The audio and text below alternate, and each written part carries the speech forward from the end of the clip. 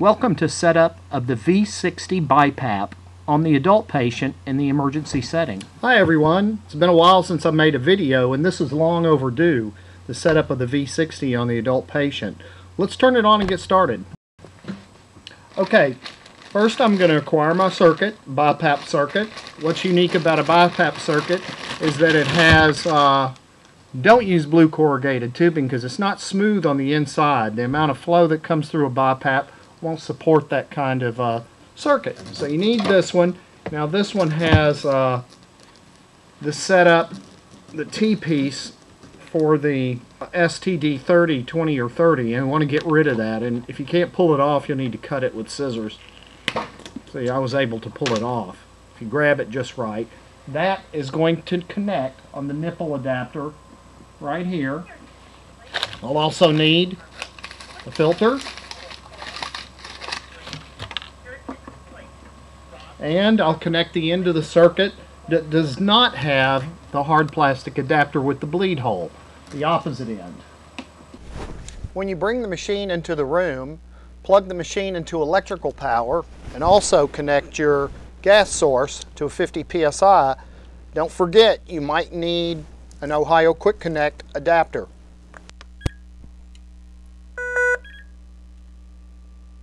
After powering the machine on, you can hit the alarm reset up on the top menu bar on the touch screen.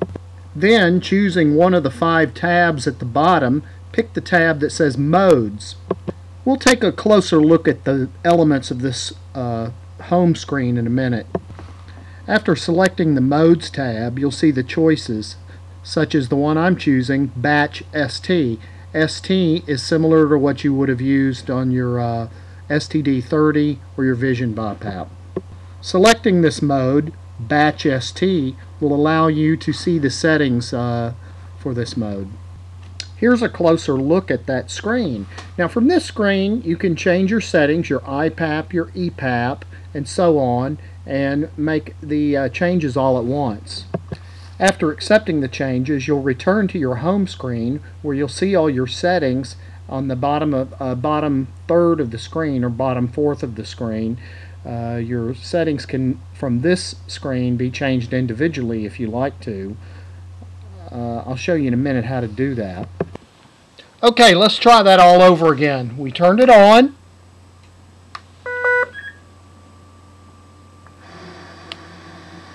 Alright, I hit Modes, Batch ST. I am going to put in some settings. Now, you should always have at least 4 or 5 of EPAP, which is right here. And then the IPAP should be at least 5 over the minimum EPAP. So, if you notice, I hit that button and now a scale comes up where I can make a change. And I'm going to turn this to 10. So, I have a pressure support of 5 because, it tells me that here, I have a pressure support of 5 because I'm starting at a baseline of 5 EPAP. Let me accept it. So I have 5 of EPAP, 10 of IPAP, and the difference between the two is the pressure support, which is 5. Now, I'm using this on a spontaneously breathing patient, so I'm just going to put in a very minimal respiratory rate in case they were not to breathe, say they got too many sedatives or something. I'm going to leave everything else alone, and I'm going to activate it. And you can see those settings here.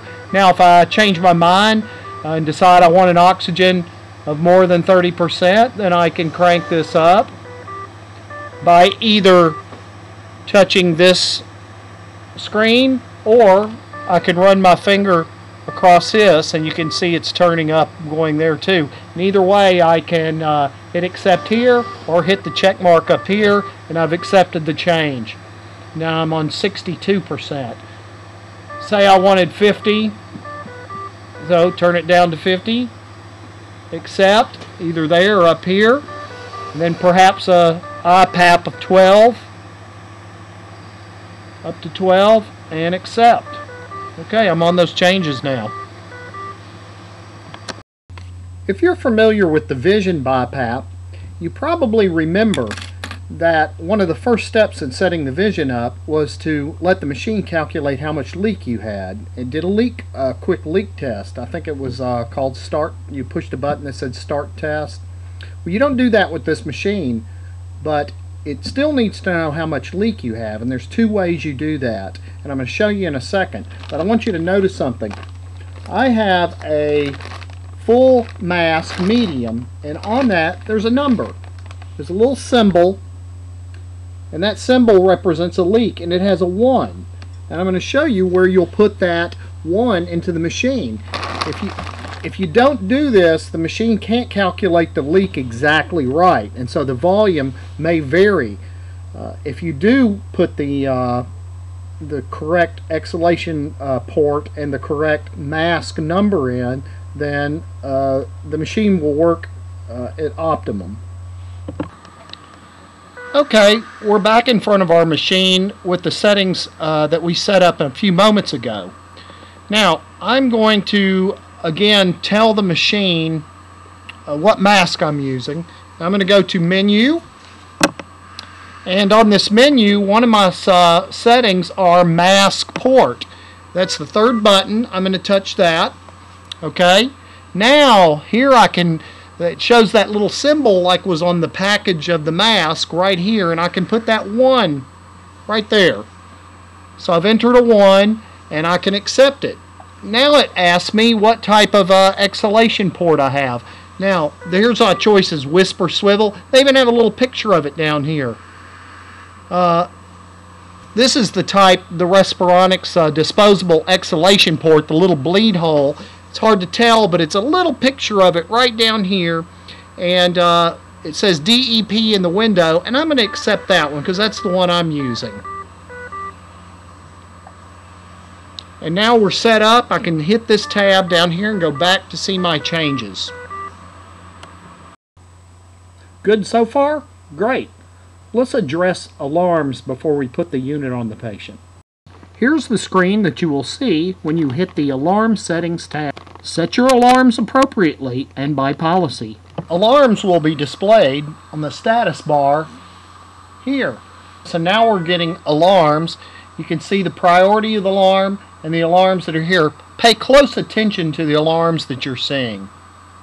Here's a screen describing the types of messages or alarms that you might be seeing, the priority of those alarms, and a little explanation to the right.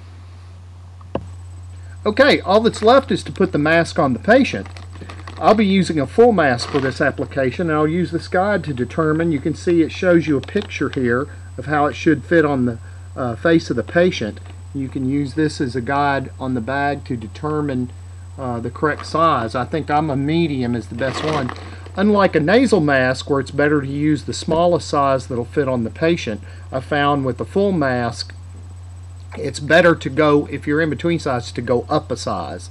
So, okay, after you've taken the mask out of the package, there's a cover that fits over these two pads that go on the forehead that you'll have to remove. This is a very important piece, and pay close attention to this. You can adjust this forehead piece. The purpose of this piece is to remove the pressure from the top of the nose here.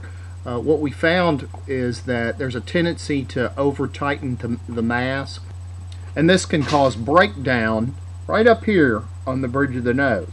Now, to prevent that common problem from occurring, this can be adjusted and tightened in such a way that it removes or the pressure is on the forehead on top of these pads. So pay close attention to that when you put that on the patient. Okay, place the mask on the patient, then you can adjust it. Be sure not to over tighten the straps too much, because the silicone rubber seal will buckle and you'll actually create a leak if you do that.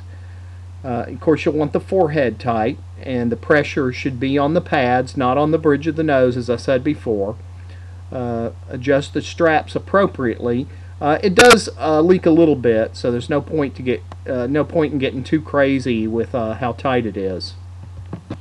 Here's the end that attaches to the mask, and you can see the bleed hole there. Do not obstruct this bleed hole.